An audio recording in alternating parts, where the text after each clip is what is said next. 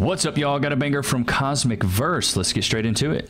Don't chase women. You deserve someone that wants you back and won't play games like that. Preach. Not only that, but if in the rare instance she's not playing games and she's being serious, you could get in big trouble from that. Overall, it's just not worth it.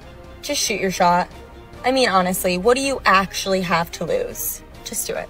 She looks easy to draw. Shots fired! Science behind why women should let men pursue them. So men's brains were wired to be hunters.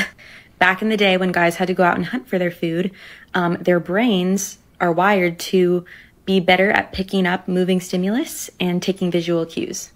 And they have a lot more of the hormone testosterone, which pushes them to go after what they want. So this is why in movies you see a pretty girl walk by and then the guy notices and goes after her. This chase stimulates the reward center in a man's brain. Now for women, studies have shown that our brains are more wired to choose between different suitors. This is because with reproduction, women are the ones that get pregnant, carry the baby for 9 months, and so we're taking the greater risk. So our brains are wired to help us be selective when choosing the best mate. So I say we get back to the natural order of things. Guys, work hard to pursue. Women, choose wisely. I actually agree with this. This is why you don't see the female peacocks, the ones that are colorful. In the wild, the men got to do the dance, the men got to do the courting, but also in the wild, most of the time they have multiple partners. Like men aren't just settling for just one. So I actually agree with this. I think it's okay to chase. I like this traditional way of thinking. But I always would say, like, the male peacock is the one that's colorful. The male peacock's the one that has to go out and do the dance to get the girl. So I don't think there's anything wrong with this. And I think men, like, anything worth having is worth working for. And if you're working for it and a girl chooses you, great. But nowadays, women want equality. So you guys want equality so bad, you're going to have to start approaching us, since that's what you want. If you don't want equality, cool. We'll go back to the way it was. But since you guys want equality, we're going to have to go, do things a little bit differently. And I think, in my personal opinion, let me know what you think, chat. This is just my opinion. I think women that approach men have a very high success rate because men never get approached. So ladies, if you do start approaching men, I believe you have a pretty high success rate. The only thing is that a lot of ladies don't have any game. Like, most women I meet do not have game. So yeah. Oh my Lord. Okay, what do we got? A nonchalant man, why? If he's not obsessed with you, what is he obsessed with? And why isn't it you? What is that? Baby, if I already ha-ha'd your story like 47 times and I'm hearting all your little pictures and breaking my finger, like, are you picking up what I'm putting down? Because I feel desperate now. They think everyone wants them. Rejection isn't a thing women are used to, I guess. I mean, true. Take the guessing game out. If you want someone, let it be known to them. Yeah, stop playing games. We're not in middle school anymore. Start hearting their stories. You made this video for the world to see, but can't say, hi, handsome, are you single? For real.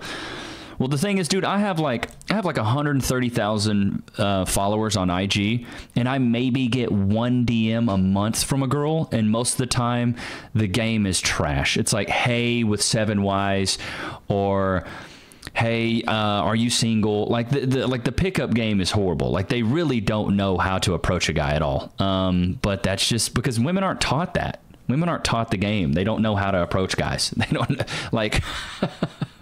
I've never met a girl that has good game. Let me know, chat. Have you ever met a chick that's like, you're like, man, this girl has got game?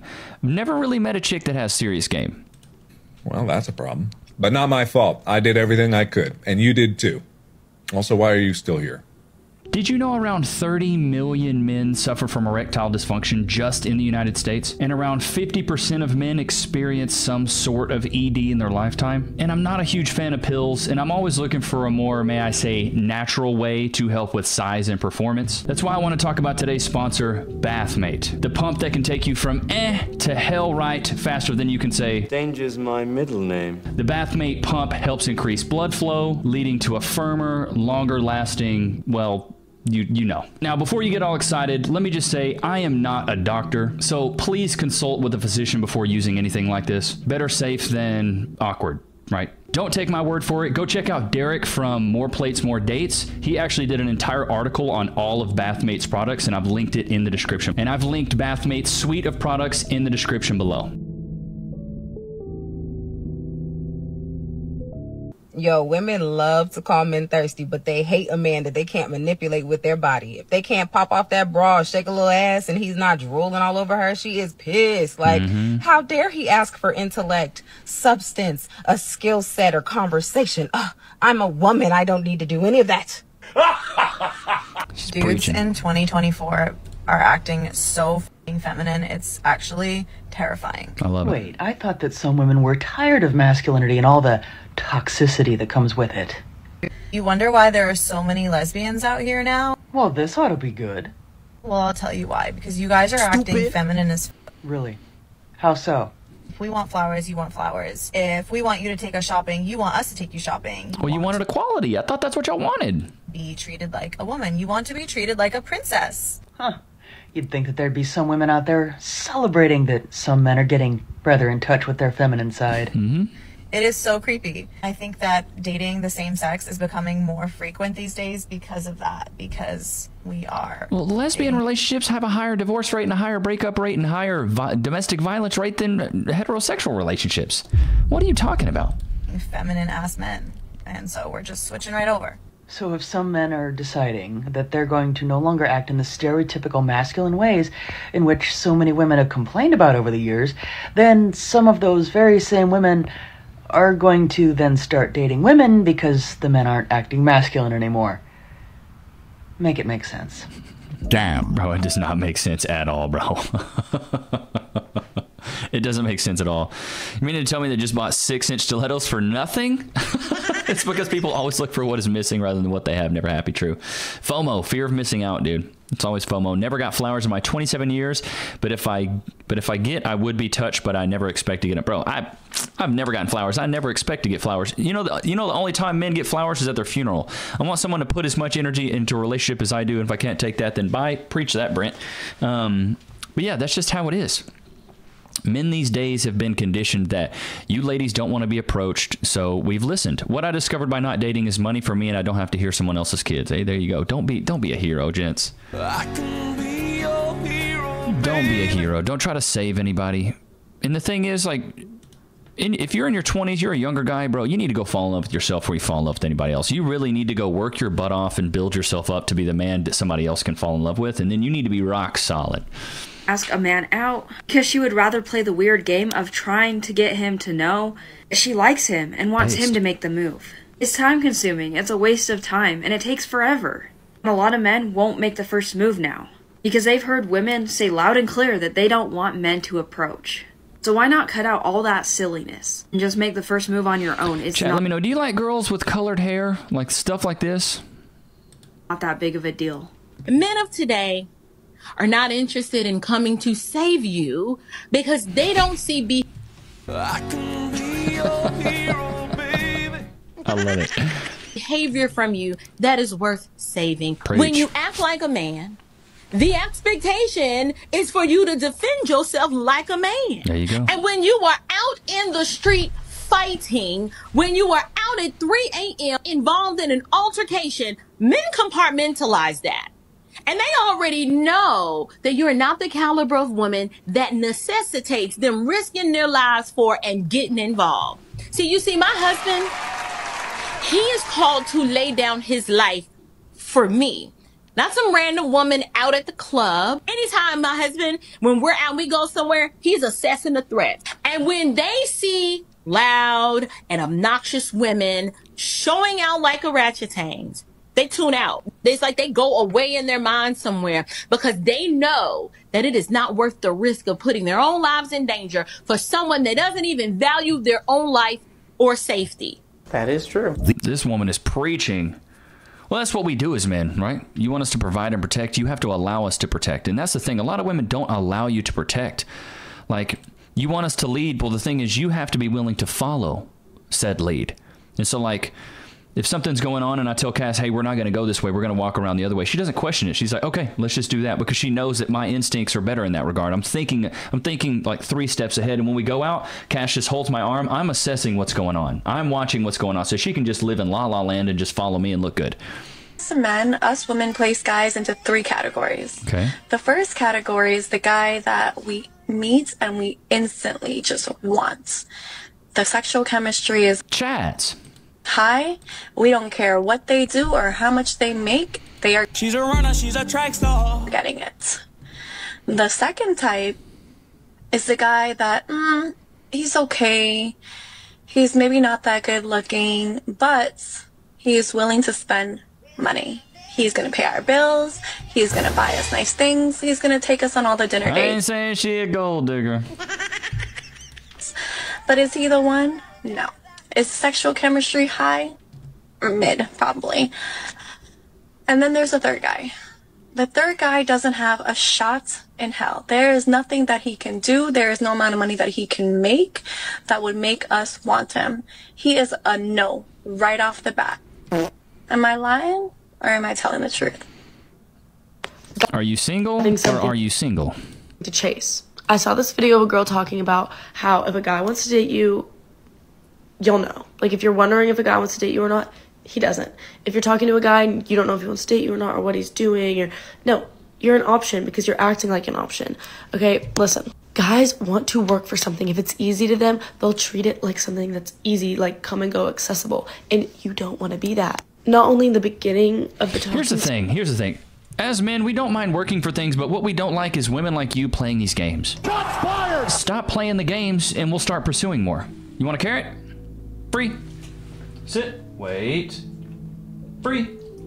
Man, these carrots are thicker than cold peanut butter. These things are that big around. Good Lord. Stages, you don't want to be like that. Even during the relationship, you don't want to be like that. You still want to be something to chase in a healthy way. Do other things. Make your life so interesting without him. Go off of your phone for a few hours. Let him wonder what you're doing. Only bring it's these games right here that men don't want to play. We don't mind pursuing. Gents, let me know. Let me know in the comments. Do you guys hate pursuing? I don't mind pursuing the right type of women. Like Cass was the right type of woman to pursue. I believe that women that are hard to get are easy to keep. Women that are easy to get are hard to keep. So ladies, if you're hard to get and hard to keep, it's a no-go for me. But if you're hard to get and easy to keep, great. And if you're easy to get and easy to keep, then you're a runner. She's a runner, she's a track star. So ladies, as soon as you stop playing the games, we'll go back to what we usually did. But the thing is, you guys wanted equality now, so you've squashed all of that. Him in environments where you're really valued, so whenever he goes there, he sees how the people around you are treating you. Stupid. And how valued you are. And in his mind, you know, don't This is a single woman, by the way. Act like an option and you won't get treated like an option. You want to be chased. No. This is some of the worst advice, but it's always the single women keeping other women single. Like, sir, can you chew it first? Did you guys hear him? Can you chew it first? I don't know how to give doggy Heimlich maneuver. Goodness gracious alive, son. Chew it.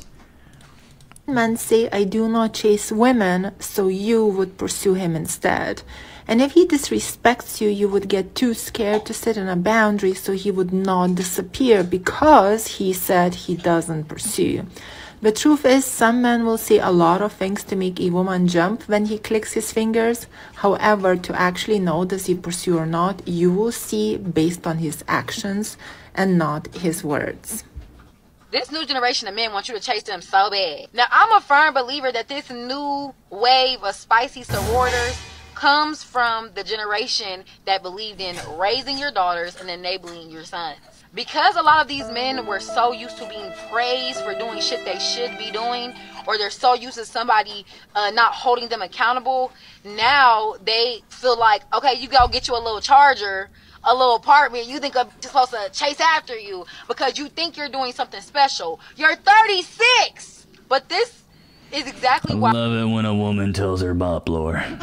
She's talking specifically about a specific guy. You will praise a single father, but bash a single mother. You'll praise a man for he's a bachelor when he got his own car and crib. Meanwhile, I got a car, crib, and degree. You still gonna ask me where my man at. Girl! I think what is happening with this new wave of just awakening, we are realizing like, yeah, your ding-a-ling don't really mean that much. Okay, you are a human like anybody else. Come up. She's a runner, she's a track star. off that pedestal that I know the patriarchy likes to prop you up on. You don't get gold stars for... The patriarchy doesn't prop men up on the pedestal. If anything, women are pedestalized right now. Look at the lonely fans right now. A girl can get online, sell her butthole for $4.99 and make hundreds of thousands of dollars with no, no pedigree, acumen, no degree, no nothing. She can just get online and sell her body. Men can't do that. Men have to build their value, and women are born with their value. What are you even talking about? Taking care of your kids. You don't get gold stars for having a car and a crib. You don't get gold stars for going to work. You should. Many of us have been doing this since we was fucking 15 and 16 because these men. Does she give you? Are you getting a lot of feminine energy? I'm getting a lot of sharp energy. Maybe it's the studded jacket here, but she's giving off very masculine energy. So no wonder she's alone. Used to being enabled. The girls who were raised, who y'all been checking for us since we came out the coochie, watching our every move, not even giving us the grace to be children. Stupid. Yeah, we not going for that shit. So tighten up. Real men. Okay, well then die alone. I don't know what the whole thing is. It's like us men, we're not gonna put up with that. We're not gonna put up with that. And I was talking to Cass about this the other day. It's like when men, Loki, go to your place. When men move up in their career and they get resources and they get money and they start to really flourish in their lifestyle and flourish in their life, they think, oh great, now I can have a family, now I can have a wife, now I can have kids. When women make money, they think, oh great, now I can be independent. I don't need a man. It's a complete different ideology. So ladies, yes, we're supposed to go out there and do that, but we do that so we can have a family. You do that so you can be independent of men. Shots fired! It's and like when women say they're independent of what? A man. Like Cass and I were at TJ, I think I've told this story, but Cass and I were at TJ Maxx the other day, and she was like carrying something that she wanted, and I was like, babe, you are just such an independent woman and you don't need no man. And she's like, no, I'm a dependent woman and I need a man. And that's why I love her. She's so based. I got lucky, bro. I really did. I was just in the gym and I saw a very attractive woman in there, okay? She was like partially Asian. I like Asian women. That's besides the point. She was probably 40 years old. I'm 24, but she was very, very attractive. She might have been in her mid-30s. Anyway, she was working out and I was working out. I didn't want to say anything to her while she was working out, so I waited until she was done working out and she was like over in the stretch area stretching. Mind you, I have not said anything to a girl in the gym in years. So I'm like, what the hell? This woman is very attractive, so I'm going to go say hi. The worst thing she can do is say no. So she had her headphones out. I walked up to her. I said, hey, what's your name? I shit you not. She gave me the dirtiest look of all time and said, I'm married. And I just kind of laughed. I was like, oh, sorry, and kind of walked away. 5 minutes later, the employees at the gym come up to me and say, hi, we have had multiple reports of you harassing women in the gym. I was like, multiple reports? I just asked that lady what her name was. They were like, yeah, we know, we saw the cameras, it wasn't a big deal, but this woman is upset that you asked her that. So slowly, the worst she can say is no is becoming way worse. So the employees then inform me that my presence at the gym is making this woman extremely uncomfortable and I have to leave for the night.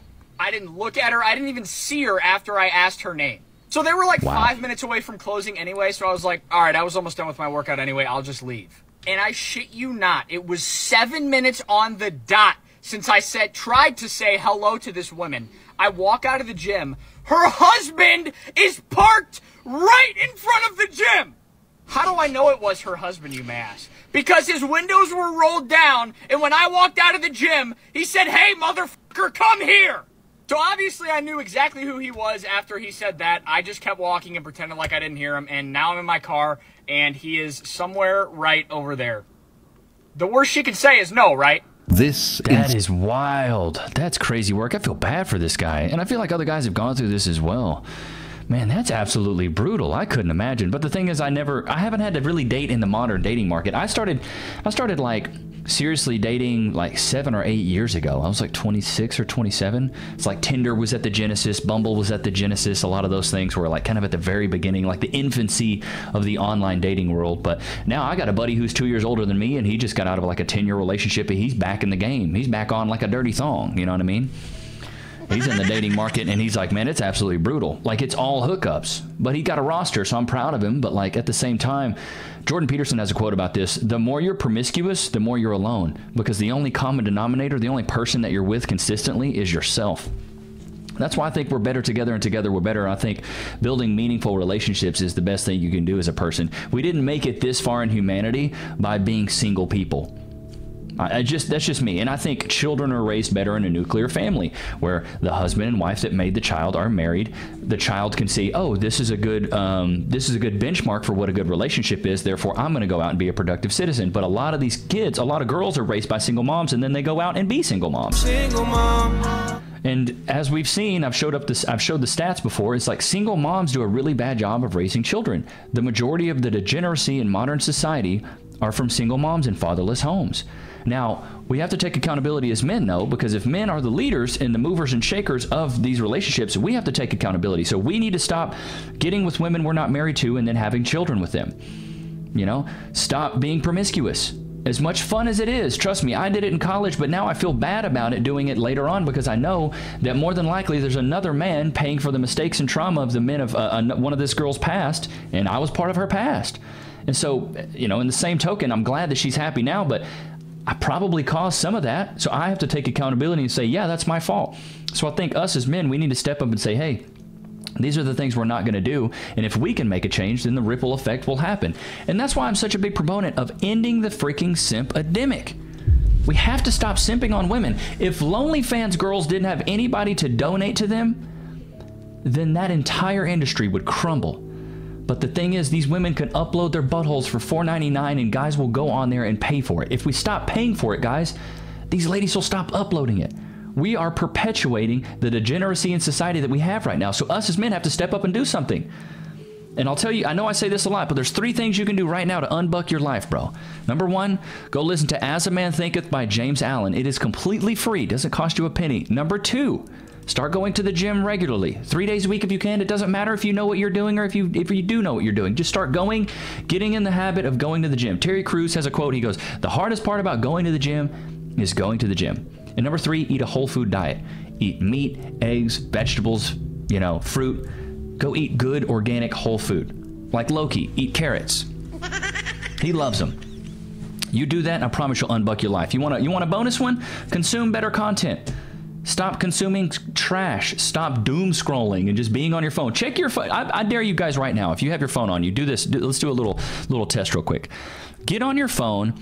I want you to check what your screen time is on your phone right now. Put it in the chat for me. What's your screen time every day on your phone? Is it more than 4 hours? You're spending 4 hours on your phone every day, and I'm sorry, but if you're not making any money on your phone, bro, you shouldn't be on your phone for like 4 to 5 hours a day. I'm on my phone 6 to 7 hours a day. But the thing is, I have YouTube. I do Instagram. I make content on my phone. I go back and forth with brand deals. So it's a bit different. Like, my phone is a little bit of my business, you know? But if you don't have anything that contributes to a monetary value in your life and you're on your phone all the time, it's really just a distraction to the things that are actually important. Sorry, I'm doing some things back here. But I hope you guys enjoyed today's episode. Don't forget to cop the ebook, The 4 Pillars of Personality. It makes you irresistible to women and respected by men. Don't forget to like, comment, subscribe. Loki, did you have a good time? I guess he did. Hope you guys enjoyed today's episode. I'll see you guys tomorrow, man. Peace.